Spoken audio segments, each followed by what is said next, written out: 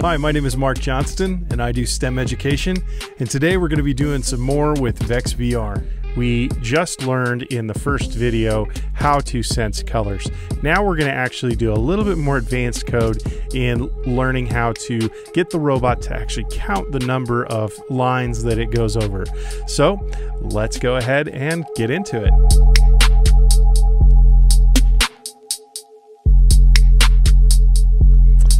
All right, here we are back at vr.vex.com, and I have the playground open, and I've selected the line detector playground from the drop-down list here. Now I'm going to go back to activities and take a look at the activities by clicking this button. And so now we're going to do counting lines. And if I click on that, I should get a document for a Google Doc here.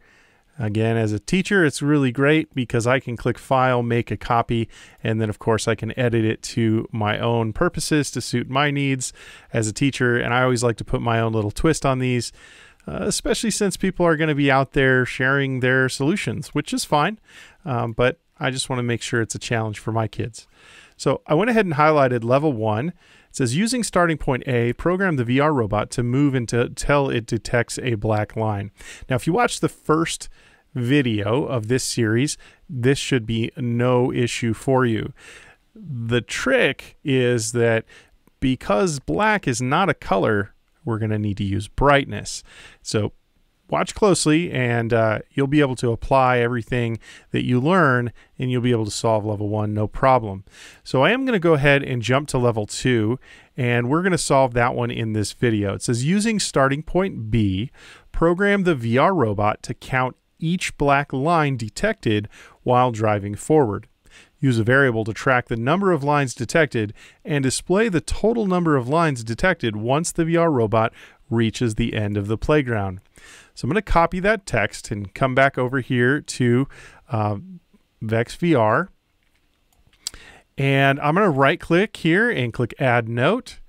Then I'm going to paste my note in here. And then I have this, I can refer back to it and just know what it is that I'm working on at any time. All right, so let's break this down into some, into some behaviors, some more simple behaviors. So using starting point B, all right, so I'm going to make the robot, go to starting point B like this. And so there he is at starting line B, and it looks like 1, 2, 3, 4, 5 black lines. Of course, we want this to work so that it would detect any line.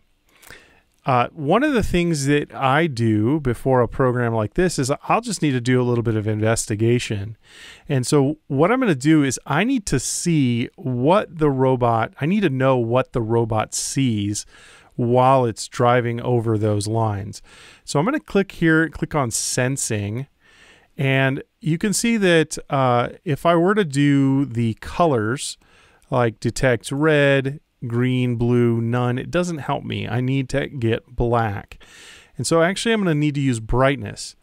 I see this little check mark here. If I click that little check mark, and then I click on this little like speedometer guy, I can see front eye brightness in percent and down eye brightness in percent. Look at the down eye brightness in percent is already at 100. So I'm going to go to drivetrain and then just put a drive forward. Now, of course, I'm going to crash into the wall, but this should give me enough time to watch what happens to that 100. So I'll click play. It goes to 0. It goes all the way to 0 when it hits each of those black lines. So that's great. Just out of curiosity, I'm going to go ahead and change to C and then push play and see if I get different values. 29.9, 58.7, 11.4. And that's actually very useful in detecting colors because now I actually don't have to use detects red or detects blue or detects green. I could use a percentage of brightness. And so that's pretty cool if I do say so myself. But let's go ahead and take a look again. I want to see what the lowest number above 0 is. So we know we have 0, so 29.9, 58.7, 11.4. So it looks like 11 or 12. So I bet if I said it's less than 10, then I'm always going to be counting black lines. If it's less than 10, if brightness is less than 10, that's a black line. So let's just go ahead and say that I want to drive forward, and then I want to wait until, and I'm going to say percentage, it has to be less than. So I'm going to go to the operators, the green operators, and say less than. Put that guy in there. And then go to sensing and find my percentage, my brightness in percentage. There we go, front eye. Now it does say front eye, so I need to, once I drop it in there, I'm going to change it to the down eye. This is also a common mistake that students will make. They'll wonder why it's not working. Well, they didn't select the down eye. They have it still on the front eye. All right, I'm going to hide this away so we get a little bit more room here. And then, of course, once it does see that, let's just see that it is seeing it, and I'll just put a stop driving here just so I can test this out again. This is part of the process that I use. I need to reset and then play. And then sure enough, there it goes. And so actually that was the level 1 challenge. If I started back on A, it would drive all the way and stop. But let's go ahead and go back to starting point B. And now we need it to not stop, but count that. So I need to create a variable. Now it always creates a variable for us under variables. I click that little orange thing. It's called my variable. And look, you can see I was doing some stuff in here earlier. I'm going to right click and delete that. And then I'm going to right click and delete the my variable just so you can see if I get rid of it, this is what I see. So I'm going to go ahead and make a variable, and I will call it num underscore black lines, and I'll submit. Now it does automatically set the value of num black lines to 0 in the beginning, but I'm going to go ahead and put it there anyway, just to kind of good practice and know that I'm setting my variable to 0 to begin with. And then notice that I have this change num black lines by 1. If you can use this if you put, for instance, if you started with 5 and you wanted to subtract, you could do -1. But change by 1 means that it's going to basically add 1 to whatever the variable is. So I'm going to go ahead and take the stop drive, and I'll put it off to the side because I am going to need to use that again in a little bit. And now I want this to repeat. I want it to repeat, and I'm trying to think, like, how can I know that I'm all the way done is once I've gone all the way to the end of the playground? Well, I have a sensor. I have those bumpers on the front. So I could do left bumper pressed. So while it's not pressed, so we could do repeat until, or let's see, while, yeah, repeat until is while not. It's just another block. But if I go ahead and put that here and say I'll repeat until this is pressed, then what's going to happen is it's going to count each time. This is going to repeat. It's going to wait until, oh, we needed to put less than 10, by the way. Okay, so it's going to repeat until the down eye percentage brightness is less than 10, and it's going to add 1. Now, I want to show you what happens here, because this is really interesting, and it's something that you kind of need to know with programming and with robots. Really, any programming language, they move so fast. It's going to read this so fast. So this is just repeating over and over and over and over and over and over and over and over again. And so what I'm going to do is I'm going to go back to variables. I'm going to select this little check mark next to num black lines. Oh, you know what? For some reason, when the tray is open like that or closed like that, you have to open it anyway. So if it doesn't want to check, you might need to click this button down here.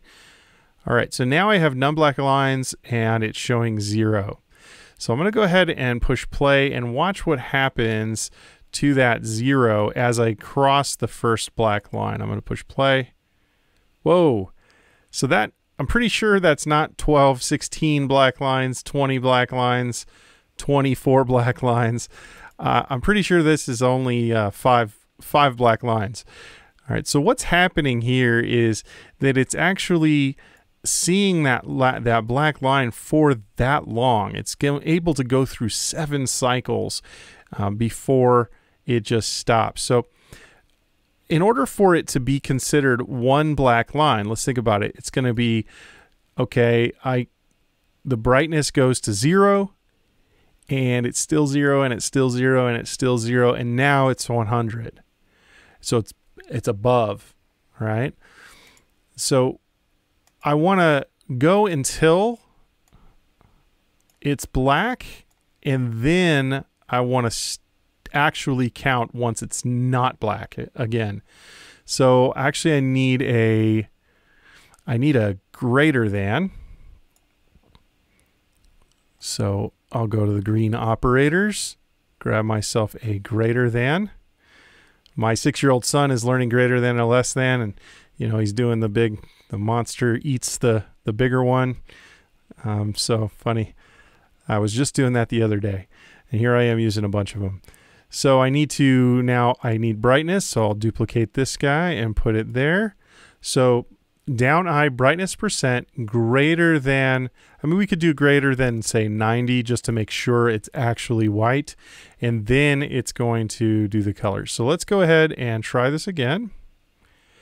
And you can see my variable still at 24. When I hit reset, it's still there, but when I push play, it'll go to 0. So 0, and then there we go. 2, 3, 4, 5, and it looks like it's still trying to drive. I don't think I put the stop driving block in, did I? Oh, you know what?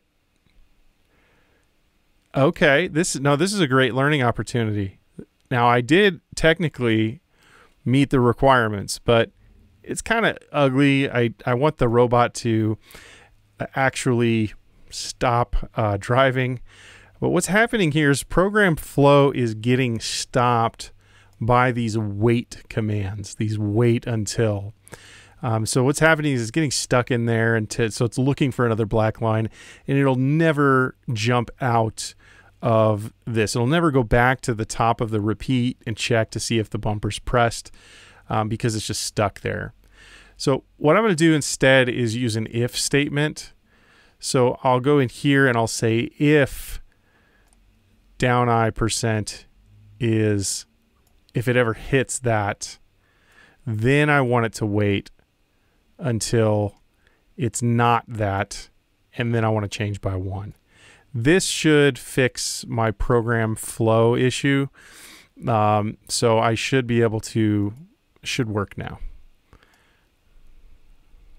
All right, so here we go.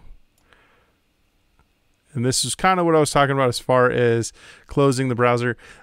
Normally it doesn't take, or closing the playground normally doesn't take this long, but because my computer is chugging along trying to record in 4K now, by the way.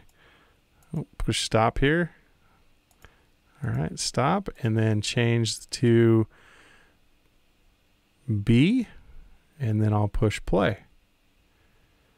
And oh, I closed the monitor.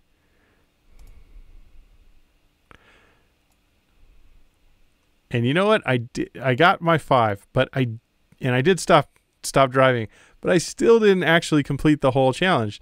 Let's pull this down and look back at our note, because here I was thinking, oh, I completed the challenge, but no, I would have had to do it this way.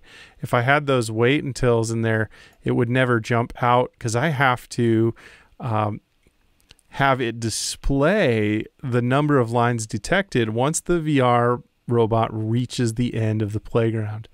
So I'm going to go to looks, and I'm going to take a print hello. And actually, before the print hello, I'm going to put a clear all rows. I think that's good practice to get in the habit of that. If you want it to be a clear console so that it just shows what you're going to say. And then I'm actually going to duplicate, oops, not disable. I'm going to duplicate this hello block and put it in here. Because notice the shape here. The shape means that I can actually put in, you know, anything that has that that rounded, these like reporter blocks that report values. So I'm going to put the num black lines in there, but right here I'm going to put the number of black lines is, and then I'm going to put a semicolon and a space because I didn't go to another line, so it's going to be this right here. This is going to print out right next to it. Let's take a look. And so I'll pull the playground up here and I'll open the console. And you know, I'm going to shrink the playground. Here we go. I'm going to reset and play. I can see it's counting my lines, no problem. The number of black lines is 5. Great. Let's go ahead and test this on C. If we did it right, we should get the number of black lines is 2. That's a black line. Now, is it going to count that one? That's the trick. Did it count the blue, green, and red? And it did not. The number of black lines is 2. All right, well, that's how you do level 2 of the activity counting lines for the line detector playground. Thanks so much for tuning in. This was part 2 of a 3-part video series on using the playground line detector. The next video will be covering how to set up an algorithm to count different colors of lines as it drives through those different lanes. Thank you so much. If you enjoyed this, I would appreciate a like and subscribing to the channel.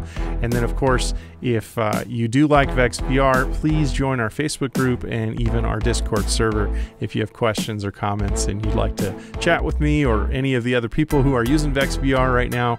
We'd love to hear from you. All right, well, thanks so much, and I'll see you in the next one.